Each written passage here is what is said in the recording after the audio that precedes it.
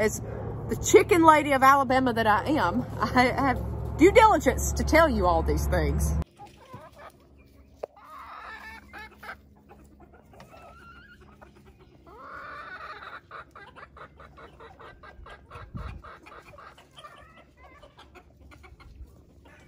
Ameraucana chickens 101. The good, bad, and the ugly. Let's get after it. All right, so here. All right, y'all, so here we have one of my blue Ameraucana hens. I'm gonna show you her body size. She is 7 months old. It's okay, Mama. She is blue. I have blue, black, and splash Ameraucanas. I have done a video on blue, black, splash genetics. The link to that video will be in the description of this video. So click the little box and go down when you see information up under this video, and there will be that link. Go back and read that. That's all I have right now. Blue, black, and splash Ameraucanas. But this is the Ameraucana breed. So let's talk about what they're supposed to look like. These are a pure breed. They have a pea comb. If you can see here, her comb is very close to her face. She has muffs. She has little muffs sticking out. And their shanks or legs will be a slate blue. You just want them dark looking, okay? That's what you want in this breed. Now, Ameraucanas are pure and they lay a beautiful blue egg. Now, Ameraucanas are not great layers. They lay, on average, they say 200 eggs per year. I'm going to say a good bit less than that. But the beauty of these are, if you want to have any kind of olive egg, such as this right here, you will need blue in your gene pool. I've also done a video on that, olive egger genetics. The link for that will be in the description of this video as well. So go check out those 2 videos if you want to have colored eggs in your flock. So we went over what they're supposed to look like. They're usually smaller. I will say the roosters get pretty hefty. They get thick, wide in girth, but they're short. Usually these are short chickens and they're just a smaller body size, especially the hen. So back to the olive eggs. Why does the blue matter? The blue matters because you need blue and you need brown. You need those together to make olive or green, but they must be pure breeds. That's all in the olive egger video. You need a pure blue layer, a double blue layer with the genetic from each side, and you need a dark chocolate layer to get olive. This one's pretty light on my olive scale, but it's still an olive egg. It's a very beautiful egg. This is different than a green egg. There's a tone difference. A green egg will look more blue cast. This will look more brown when you put it up against different colored eggs. Look at chickens like this before you go buy your first chicks or chickens this upcoming spring. That's why I'm doing this video. So Ameraucanas are beautiful. There's many colors. You can have blue, you can have black, splash, buff, wheaten, and many more. So there's tons of different colors. Only certain ones are recognized by poultry associations, but again, we have blue, black, splash. So let me tell you about our experience with Ameraucana chickens. First things first, they are beautiful. They're high priced. A lot of people want these. So if you're trying to sell chicks, if you're in that business, you can bring more money for these. People usually like Ameraucanas because they're one of 2 breeds that are usually used to make olive eggers for the blue gene. Ameraucanas and cream leg bars. We've had both. So let me tell you about the bad. Ameraucanas, again, are small. They are very small. They are great foragers, so that's good. We have free-range ours, but they do not like being confined whatsoever. They do not like being cooped up. They like being able to roam. They like being able to do their own thing, pretty much, out in the wild. So that's great if you free range like us, but if you have to keep your chickens in a coop, or even us who free range have to keep certain pens locked up at certain times if we're breeding, that leads to problems because these chickens don't want to stay in their coop. Furthermore, Ameraucanas, this opens up my biggest nest box here in this huge big coop. They don't like to lay in the nest whatsoever. They like to lay out wherever they have been free ranging. They will lay eggs all over your yard if they lay. They do not like laying right here in this nest. Now, this has all been my experience. You may have had better experiences. I hope you have. Started out with our very first Ameraucanas by getting a black Ameraucana rooster. He was huge, again short, but he was beautiful. I even did a YouTube short on that. Boo Boo was his name. He was beautiful. Unfortunately, he's not here anymore. I talk about the dog attack that happened last January, so he's not, you know, here, unfortunately, but we loved Boo Boo. We used him to breed. He was great. Now, last spring, we got some Wheaten Ameraucanas. These were young, maybe 3 to 4 months old. They looked great. They had, when you get into Wheaten, you'll have blue or black tail feathers or splash. They get into all that with just the shade of their tail feathers. These were blue and black.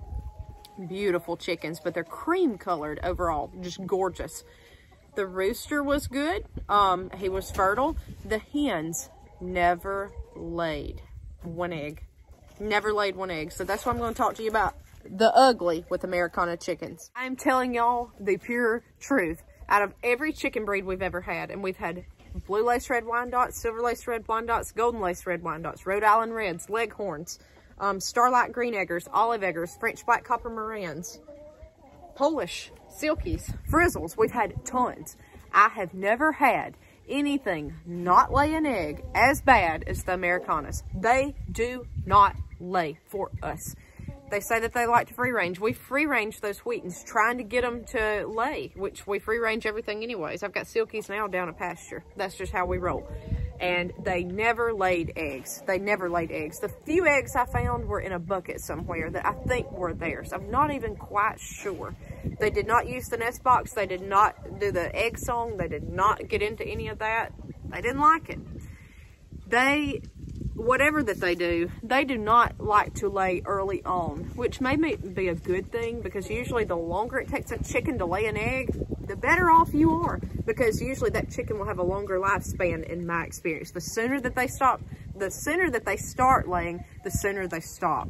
So it's good, usually. It's good that they kind of wait. Our Wyandottes wait, but the Ameraucanas right now, these 7-8 month olds, still have not laid. They have not laid. They have been raised free ranging from 2 months old.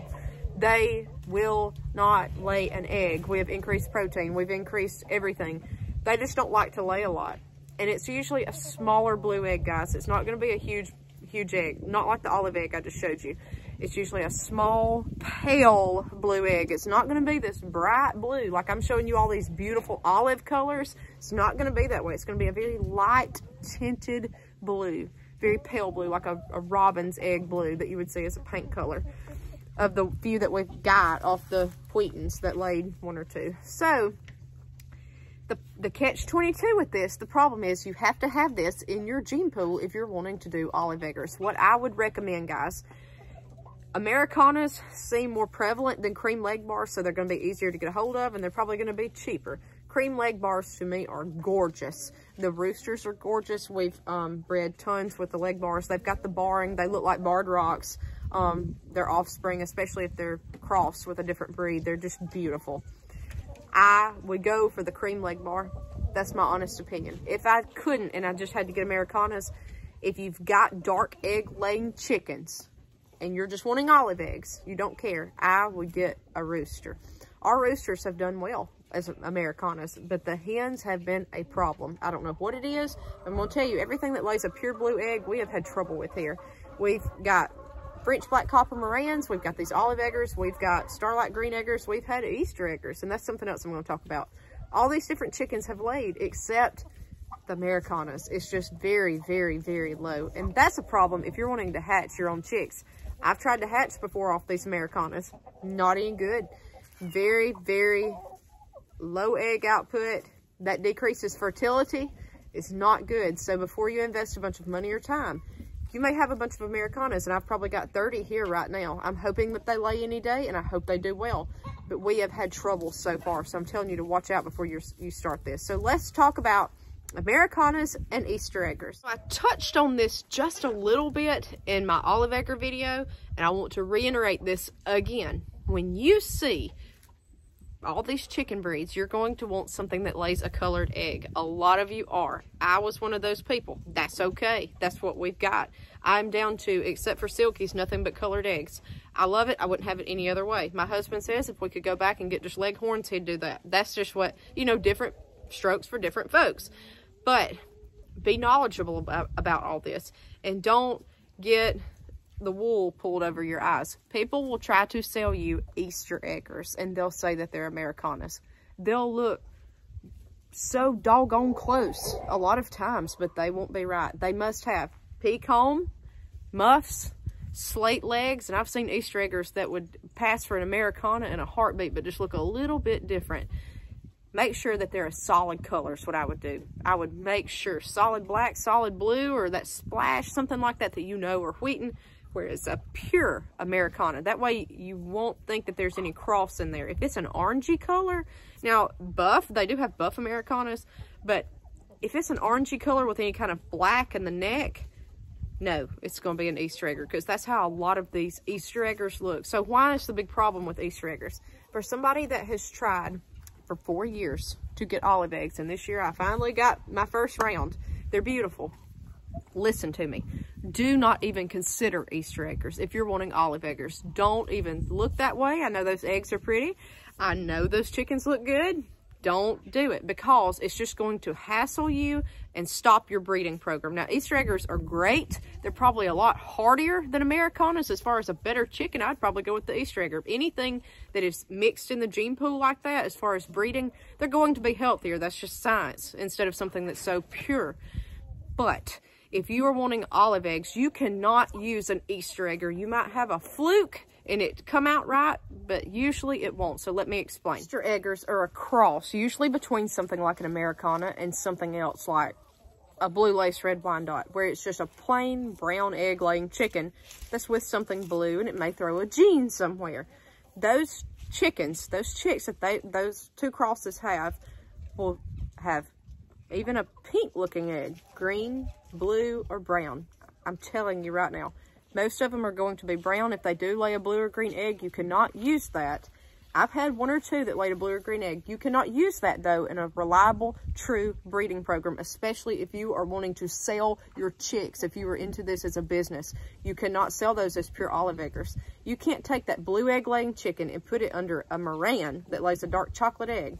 You can't have a Moran and an Easter egger to make an olive egger. It will never work. You won't get the right color tones. You won't get the right looking chicken. You won't get anything that's right, because it's not dependable. The only thing you're going to get out of that is more than likely a brown egg-laying chicken, because brown is dominant. You have to have a pure blue. That's the catch-22 about all of this, guys. The cream leg bars didn't do so hot for us, and neither did the Americanas. But you have to have it.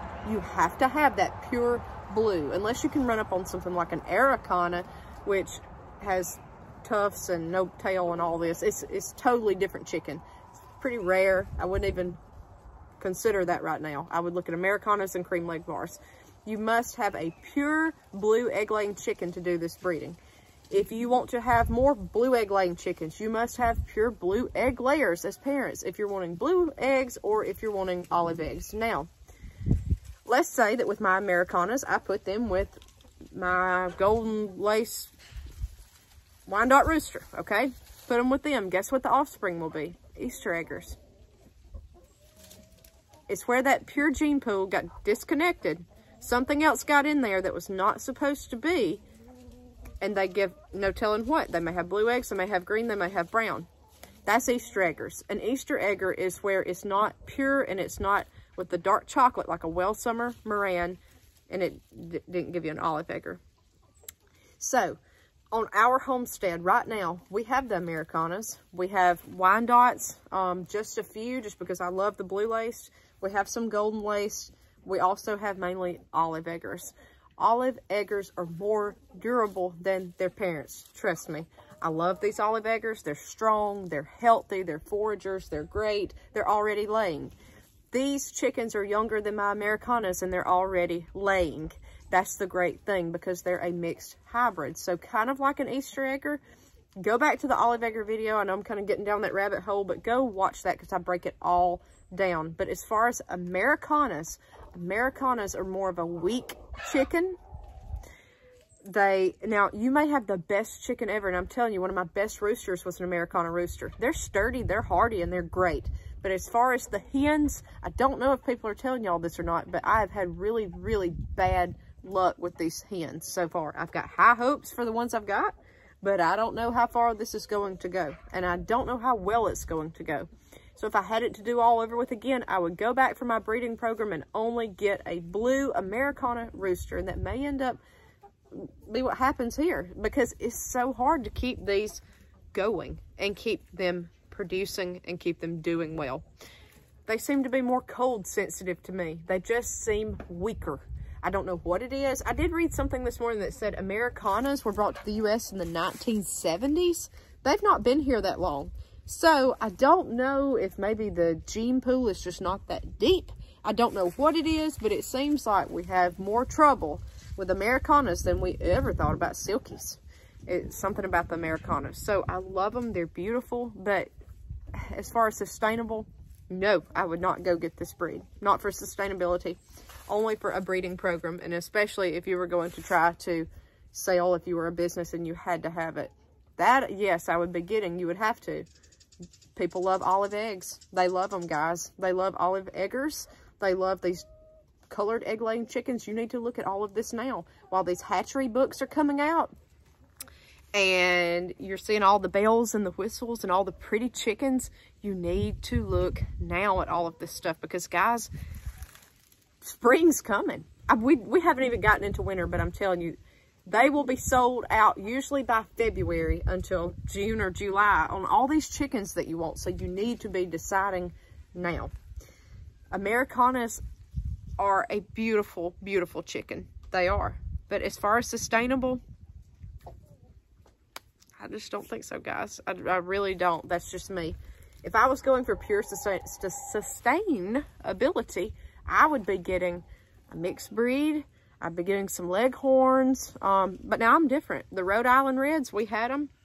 They were not my favorite. They didn't lay like my Wyandottes.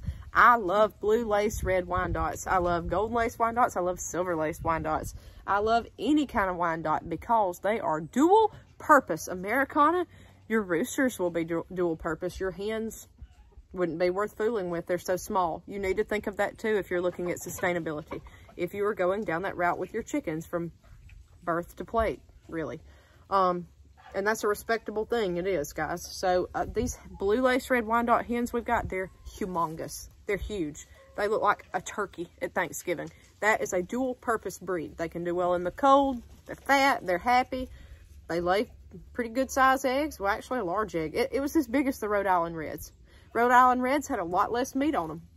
A lot less as far as their body, their physical shape. They were a lot skinnier. You can't sell them for as much if you're going to sell. But that's the beauty about Americanas, guys. If you are hatching chicks, I have had worse hatch rates with Americanas. So, guys, I'm not beating up on these chickens. I promise you, I'm not. Because I've got a whole pen full, and I hope that it works. But it looks like, again, this is round 3. It's not working.